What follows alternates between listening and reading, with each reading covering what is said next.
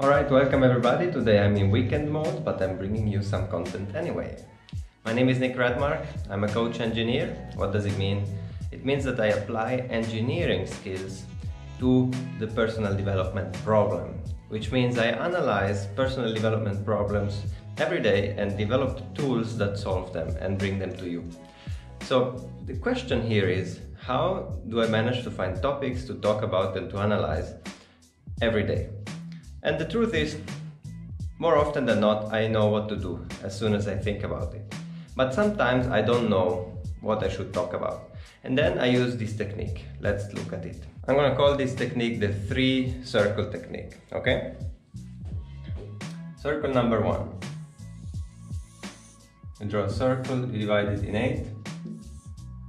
And then you fill it with 8 topic ideas. Let me fill it.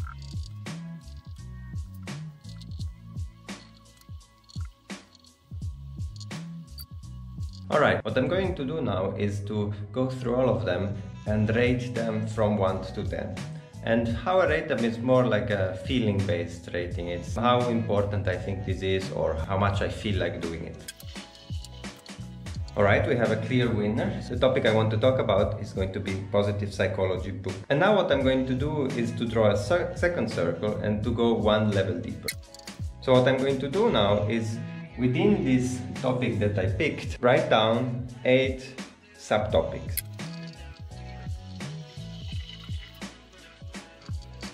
Alright, now I'm going to go again through all of them and rate them. Again, we have a clear winner, it's flow here. And so this is going to be the topic of the next circle. It's going to be a small circle.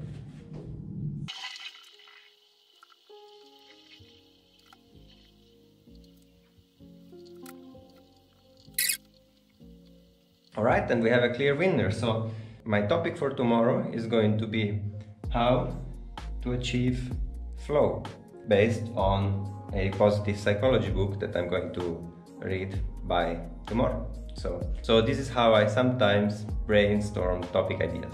Thank you very much. See you tomorrow.